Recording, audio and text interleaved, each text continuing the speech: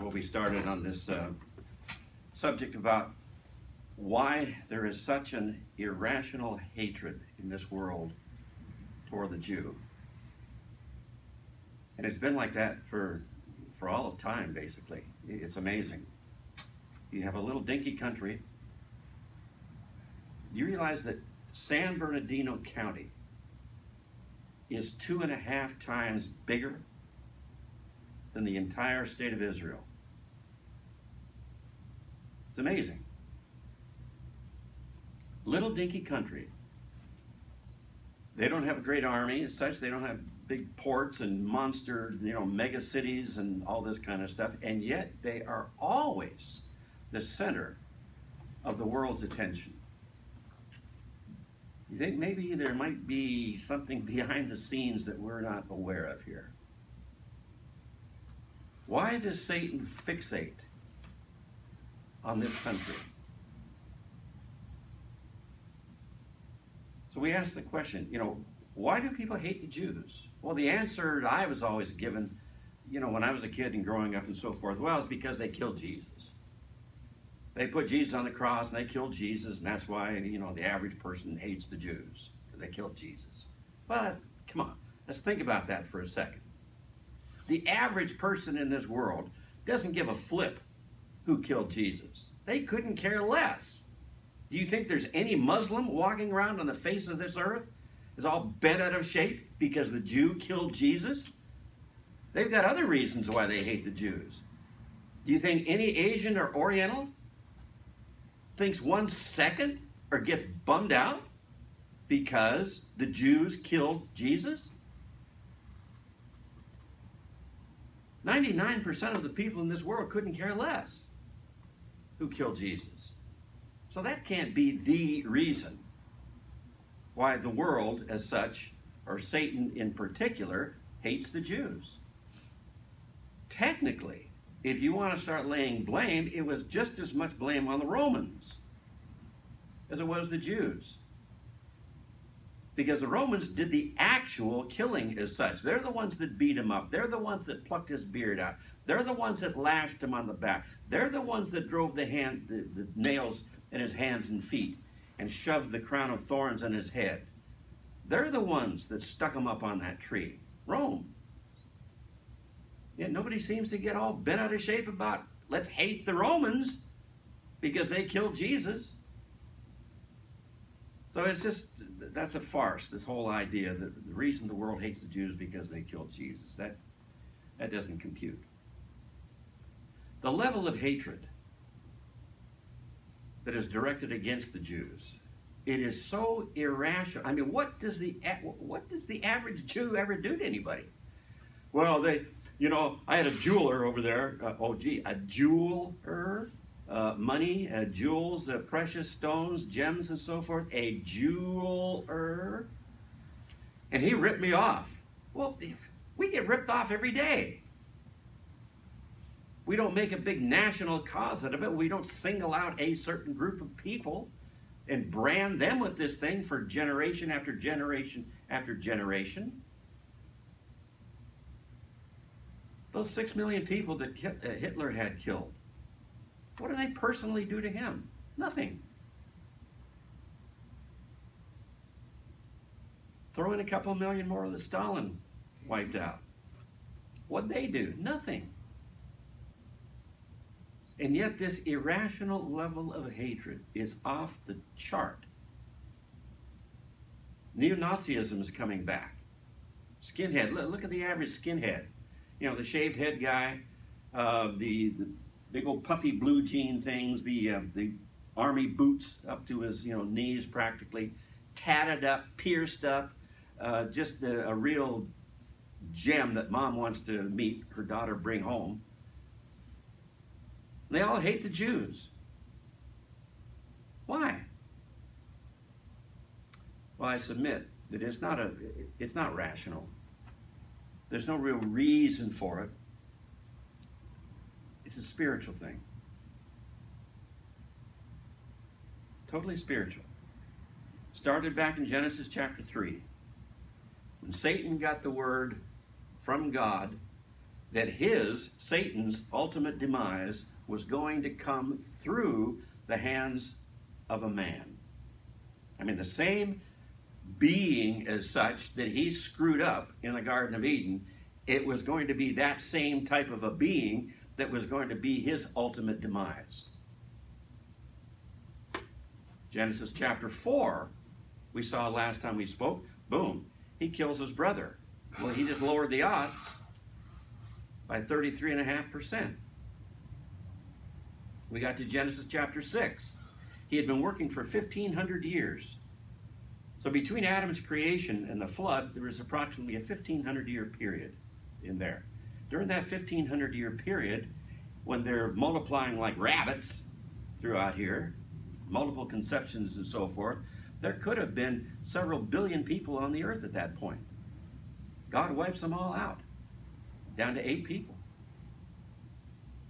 Because Satan had been trying to pollute the human race, as it were, the gene pool, and he was successful, down to 8 people. So God had to start all over with 8. Genesis chapter 12 comes along, and now God picks a family. So he's gone from mankind in general, and Satan is using a scattered, shotgun type approach. He doesn't know who it is. He doesn't know who to watch and so forth. So he just tries to wipe out the whole human race. Gets down to 8 people. We get to Genesis chapter 12, and now God has selected a family. Boom, Satan's ears perk up. Now he knows where to channel his efforts. It's not the Babylonians, it's not the Sumerians, it's not the Assyrians, not anybody, the Egyptians or anybody else. He's going after Abraham's family, which is going to be called the Hebrews or the Jews at some point. So we fast forward, and we come up another 2,500 years or so to Jesus' time.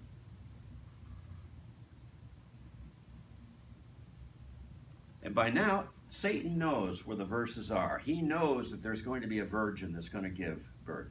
He knows it's going to be in the town of Bethlehem. He knows approximately, the timing of this thing. But he doesn't really have, he doesn't see things always. He can't read your mind. He can't read God's mind. He's basically like us. He just has to figure things out. He's got a couple more tools than we do, but he still has to figure it out. So when the Magi, the 3 wise men, came in from the east, they tipped the can of beans over to Herod, and they said, "Oh, where's he that's born king of the Jews?" Herod perks up. He says, "King of the Jews? I thought I was the king of the Jews. There's another king of the Jews?" Satan hears this, and his ears really perk up. So he puts a little bee in Herod's bonnet. Oh, let's take out this little group of kids and so forth. And so that's when Herod makes the proclamation, let's kill all the little baby boys, 2 years old and under, because he doesn't have an exact date. So he's just using, again, the shotgun approach. Kill all the little babies, baby boys.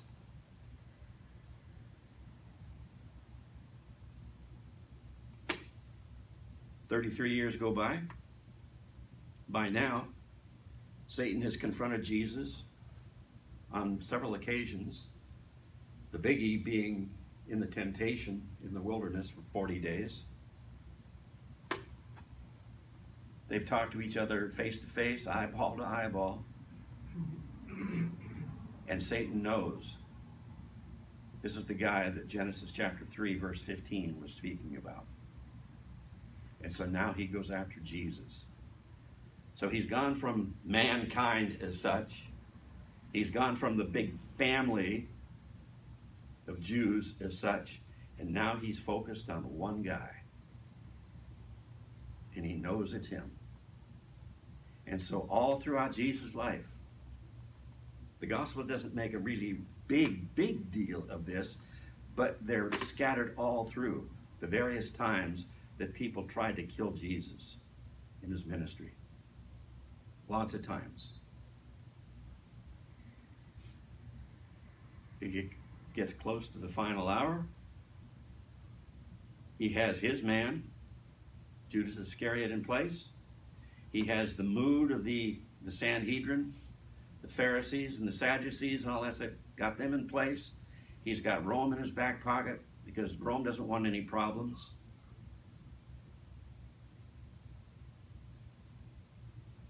So he gets Judas to betray the Lord. Judas goes out and he gets the soldiers, leads them to Jesus, and he says, this is the guy. Satan says, I've got him now. And all hell breaks loose around Jesus. The mock trial, the scourging, the beatings, the whippings, Gethsemane, the whole bit. He gets him up on that cross. The nails are being driven in. He's suspended up on that thing. He can't breathe. Diaphragm can't get any air in the process of suffocating. He's losing bodily fluids. He's losing blood. He's going. And Satan is so happy he can't stand it. Psalm 22 will give you an illustration as to what was going on behind the scenes from Satan's standpoint when Jesus was hanging on that tree. And I'm sure that when Jesus cried out, it is finished. My God, why hast thou forsaken me? And he died and gave up the ghost. Satan thought that he had won. Next 3 days was probably just the greatest 3 days in the history of Satan. But then at some point, a little arrow comes into his mindset. A little jab over here. Ooh, didn't I read someplace where he's supposed to raise from the dead?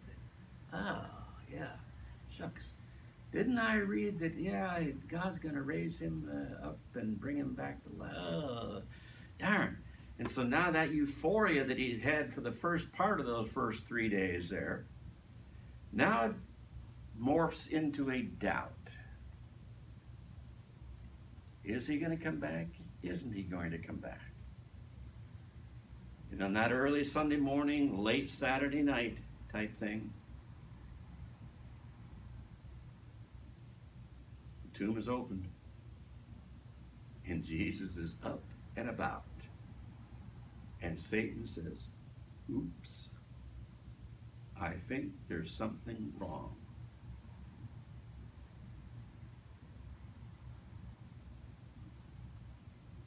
After the resurrection, we go through a 2,000-year period where it's basically payback time for the Jews. Satan has failed in his initial attempt to try to have Jesus killed, or better yet, not even have come to begin with. Hence you have, Genesis chapter 6. Hence you have all the persecution of the Jews throughout history, all the invasions and so forth, all the little babies killed in Moses' time, all the little babies killed in Jesus' time, all these things to try to prevent Jesus from coming. Well, he did come. He did live his life. He did preach. He did die on the cross. So Satan is lost in that respect. So now it's just payback time. It's vengeance. It's being petty now at this point. And who does he go after? He's not going after the Catholics. He's not going after the Romans. He's going to go after the Jew.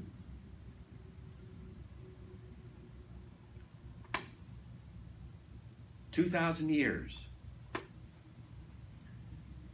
Israel was occupied by foreign countries.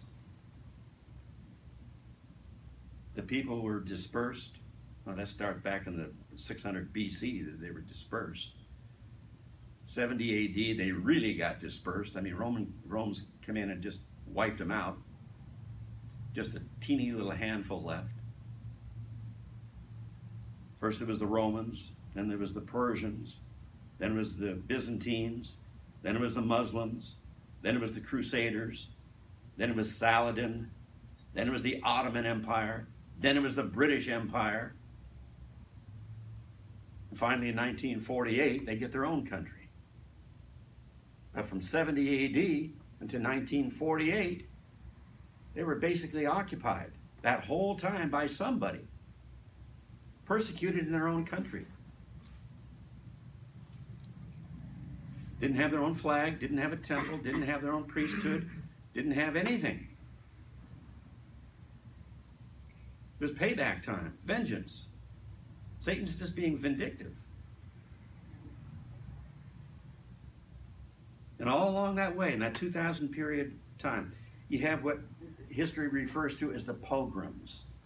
And these were incidents where in a particular city, whether it be Hamburg, Germany, or Manchester, England, or Seville, Spain, or wherever it happened to be, somebody would come in and incite the crowd against the Jews. So you would have this local persecution where the Jewish shopkeepers or the Jewish jewelers or the Jewish bankers or whatever it happened to be, they were all ostracized or their stuff were seized and they were persecuted and they were kicked out, they were exiled, and everything was confiscated from them. You had this going on thousands of times in history. The Inquisition. Everybody's heard of the Spanish Inquisition. You realize that that was initially directed against the Jew period. Now it eventually morphed into any unbeliever that went against the Catholic Church, but initially, the whole purpose of the Spanish Inquisition was to go after the Jew. Again, why? They didn't, what threat did they pose? You know, we sit here in this world, I can remember as a boy, you know, the big boogeyman in the world, it was the Russians, the communists. I remember 4th, 5th, 6th grade and all that stuff, they would have these little drills, not fire drills where you walk out the door, they'd have the drills for the nuclear thing where you get into the desk and put your head down and cover your ears and so forth. We're going to be vaporized anyway. Who cares if you're under the desk covering your ears? If a nuclear thing hits within 10, 15 miles, you're just going to be vapor anyway. But I remember it was that bad as a young kid. You would have these drills all the time. People would buy these structures and bury them in the ground, these bunkers. That if the world fell apart, well, at least you'd have your family, safe down there until the food and water ran out. So that was our big boogeyman. Today, our big competition is China. They got, 1.5 billion people or so. Trade-wise, they got their hands in everything in the world. They are a threat. Israel's not a threat. What are they going to do? Buy out Manhattan? They've already got it. So what do they need it for? Are they going to invade? No. But nobody makes a big deal about China as such. But everybody still hates that Jew. 2,000 years later, after they killed Jesus, they still hate that Jew. It's incredible. Hitler comes along, kills 6 million of them. Stalin throws in a couple million more.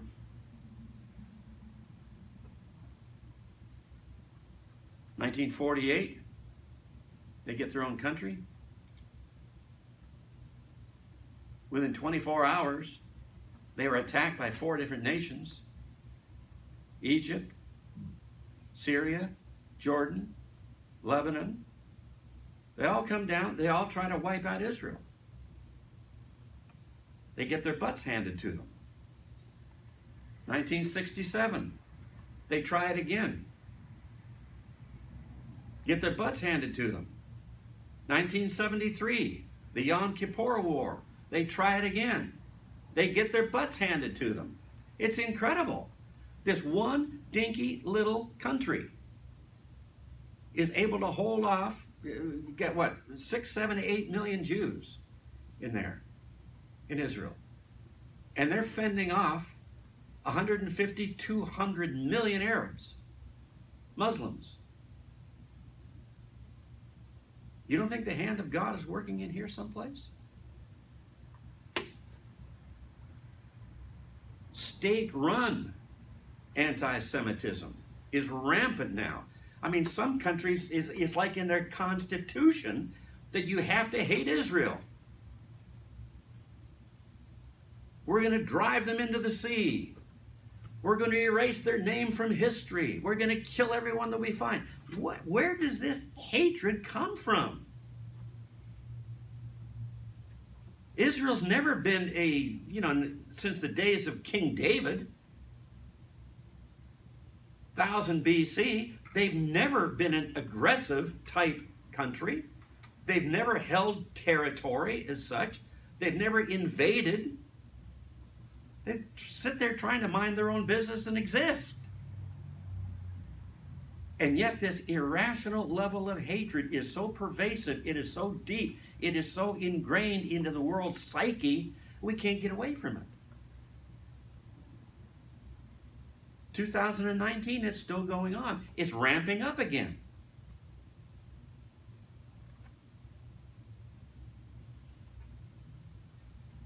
Interesting sidelight here. America.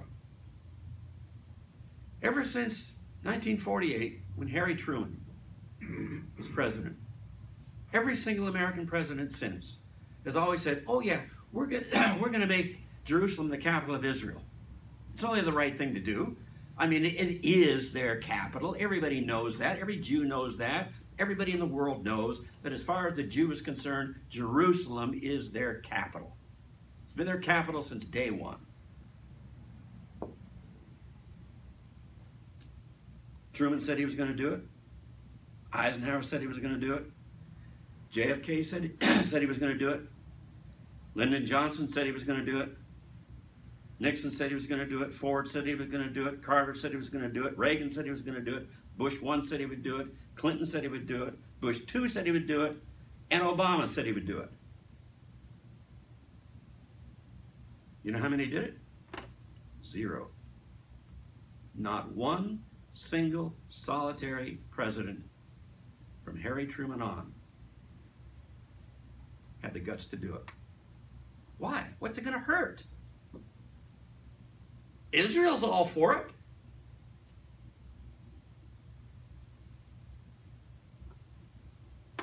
It's payback time from Satan. It's a spiritual, this is all a spiritual thing. Satan hates the Jew because ultimately it was the Jew that made his downfall. So he's going to do everything he can to disrupt them, to mess them up, to hurt them, just fill in the blank. We get to Donald J. Trump, the most illogical one of all. Not a politician, not a great statesman. He comes along and he says, hey, it's the right thing to do. Jerusalem is going to be recognized as their capital. And the world goes nuts again. What does any Muslim care what the capital of Israel is? What does any Asian care what the capital of Israel is? What does anybody? It's none of their business. It doesn't hurt them. But it's payback time from Satan.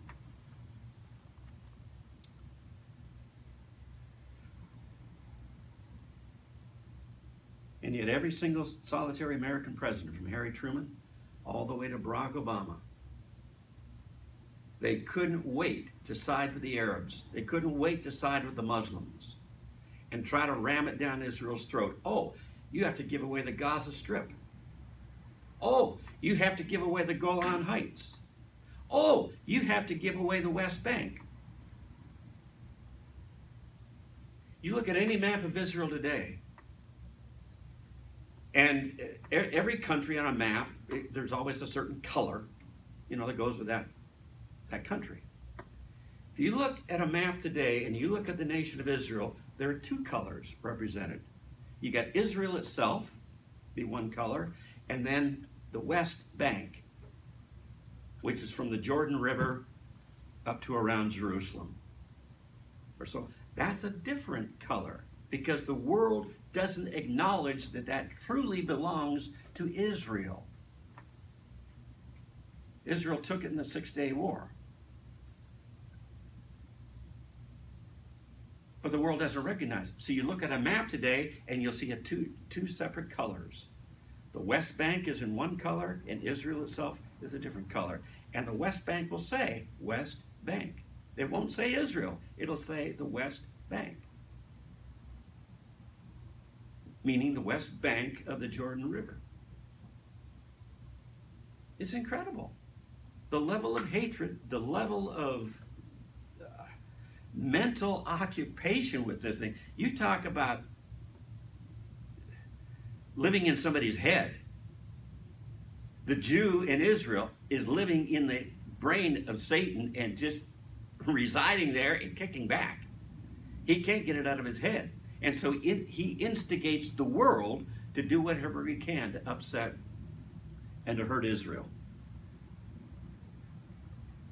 I've often wondered, and it always amazed me, why liberal Jews in America, talking about the bankers, the hedge fund guys, the tech guys, whatever, the big money guys, why they'll always vote liberal, for instance, against Israel, basically. Now, Reagan, he wanted to do good by Israel, and yet the politics of the whole thing and having to get along with, blah, blah, blah, it didn't work out. Trump comes along and he says, well, I'm getting screwed every way from Sunday by everybody else. Hey, I'm just going to go for it. I'm going to recognize Israel. He doesn't care. But why is it so hard, when you look at foreign policy, when you look at the things that Israel is trying to do compared to the Arab states around them? They're all for giving the women the right to vote. They're all for women being able to work or drive a car or get an education. They're all for all the good things that we adhere to here in America, for the most part.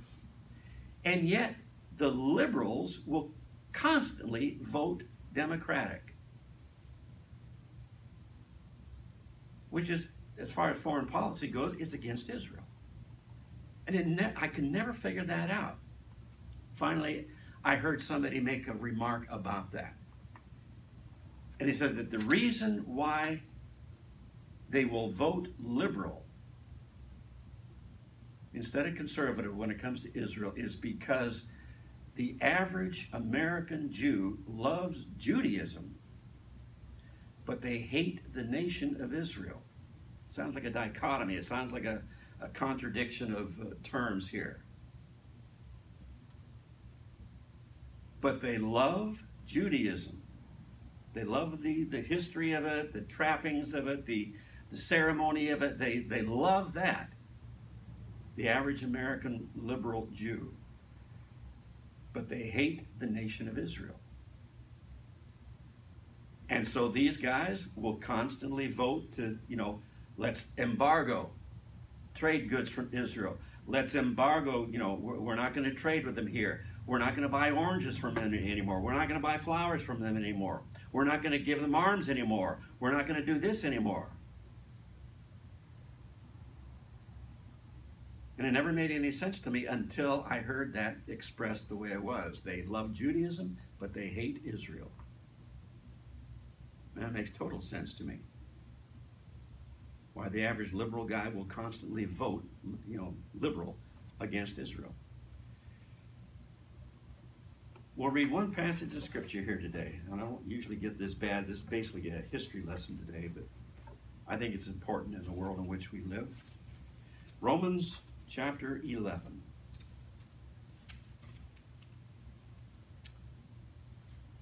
There's one other stroke of genius that God had when He had promised Israel a long time in 100 different places. He says, "You follow me, and I'll bless you. You turn your back on me. You start to worship other idols or other gods and so forth. I'll turn my back on you. And one of the aspects of me turning my back on you is going to be, I'm going to disperse you throughout the world." And so for 2,000 years, there was not a nation of Israel. You still had a few Jews living in what we call Israel, but it was always called Palestine. It was always called something else. And the Jews were scattered. They were scattered throughout Europe. They were scattered throughout North America, South America. They were scattered throughout the world.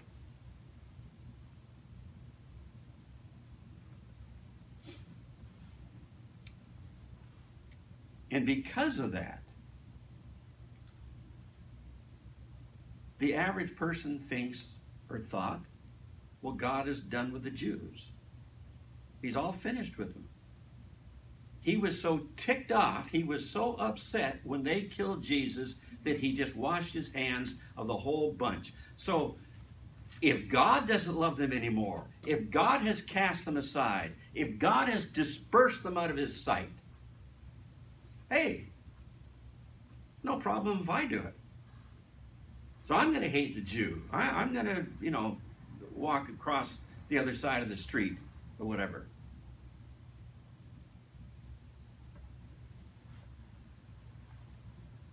God, knowing that he was going to disperse them and looking down through the corridor of time, he still wanted to retain them as a people. Now, a lot of them that were dispersed back in the 600, BC era with the Assyrians and the Babylonians and so forth, they got to a point in their history that they didn't even know that they were Jewish. So if somebody were to take you right now and throw you down into Bolivia, let's say, all right, well, you know that you're an American because, you can remember. And your kids are born, let's say. And you told the kids about, how it used to be like life in America, and yeah, you're really an American, but, the kids speaking Spanish, and the kids, hitting the piñatas and so on and so forth.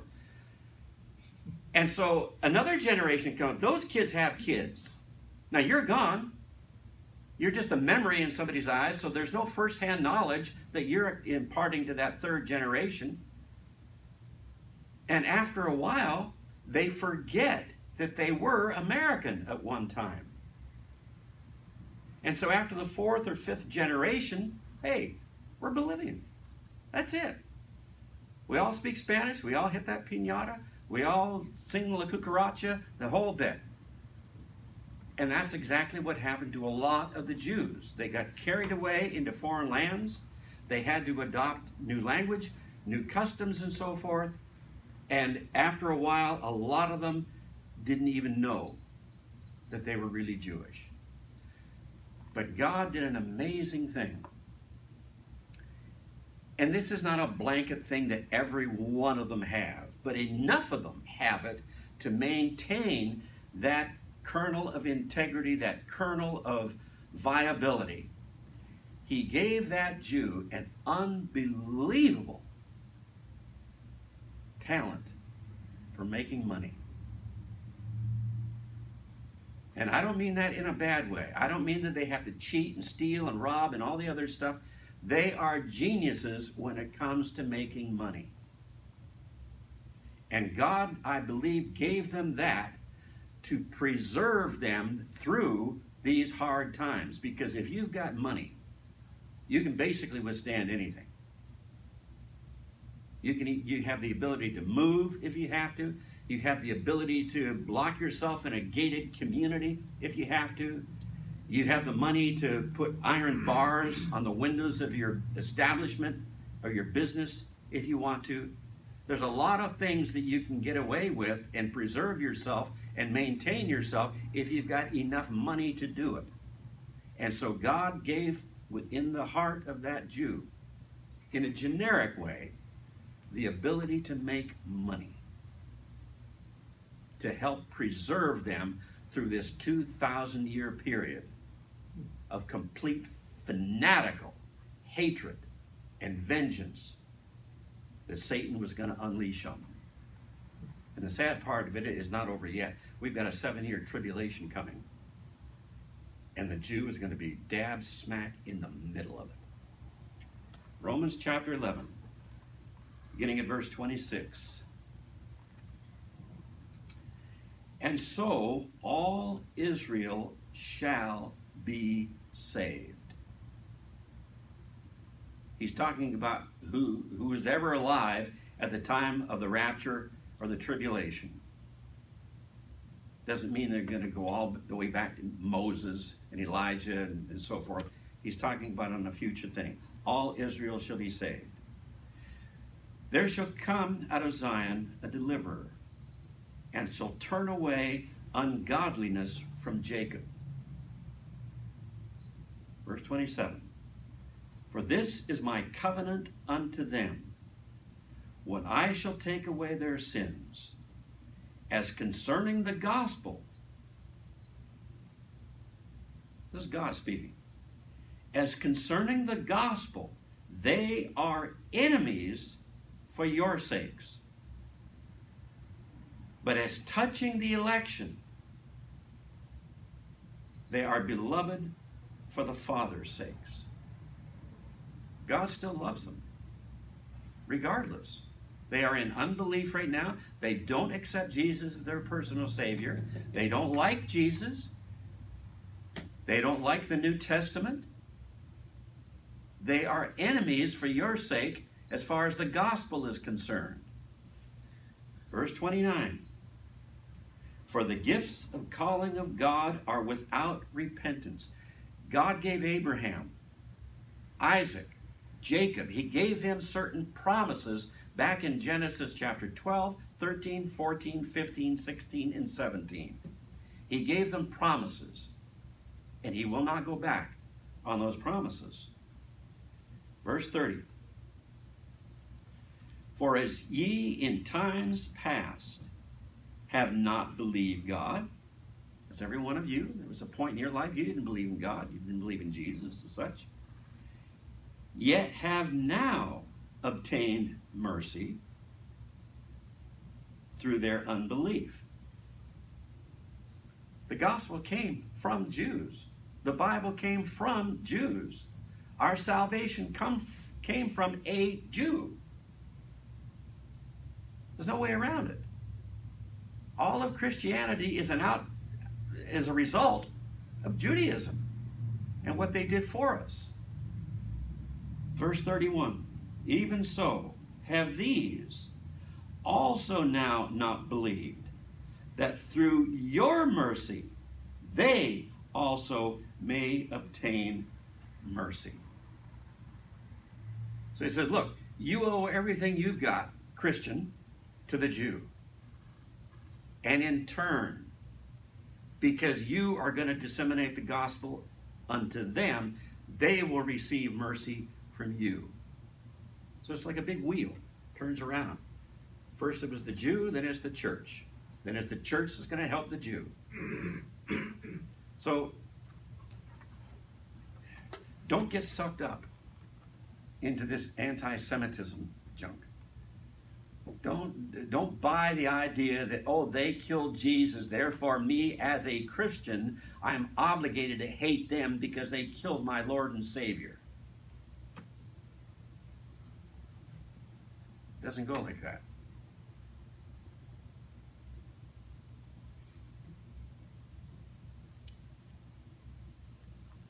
And this whole thing is predicated by the idea that, here after 2,000 years, anti-Semitism is getting worse and worse and worse. I can't wait, until Jake gets back from Germany, and I'm going to ask him how it is on a daily basis over there, just on a practical basis, the resurgence of Nazism and so forth. So Satan's going to do everything he can to mess everything up wherever he can, in everything. He doesn't care. He doesn't like you. He doesn't like your Lord and Savior. He doesn't like anything about us. He doesn't like this Bible. He doesn't like the songs you sing. He doesn't like anything. And he's going to do his best to mess you up every way he can. Do not buy into the anti-Semitism thing. It's not going to work for you. Heavenly Father, you see these things a billion times clearer than we can see them. You see things that we can't even begin to understand. You can see into the hearts of men. You know the heart of Satan. You know the thought process that he goes through. You know that how he tries to influence his minions, his disciples, his people to do whatever he feels like they should do. And Father, we know that history has to run its course. We know how the end of the book comes out. We know how things are going to end. You have told us repeatedly through the epistles of Paul and other places in that book that we are to pray for the Jew. Pray for the peace of Jerusalem. I find it incredible that after 2,000 years, this little dusty city, no industry, no infrastructure to speak of, no armies or navies, no anything. And yet it is constantly front page news. It's amazing how the biblical prophecies and the biblical laws have revealed themselves as to be spot on. There is no way, Lord, that we should be thinking about Israel today or Jerusalem. And yet, here we are. We're fixated on it. And it just reinforces within my heart, Lord, that what you said is going to come to pass exactly as you've ordained it to be. Father, the Jew has yet to have to go through that tribulation, and they will be killed by the millions. But a remnant will exist and get through. And from that, you'll build a new Jewish nation that will inhabit the earth. Father, you know what you're doing.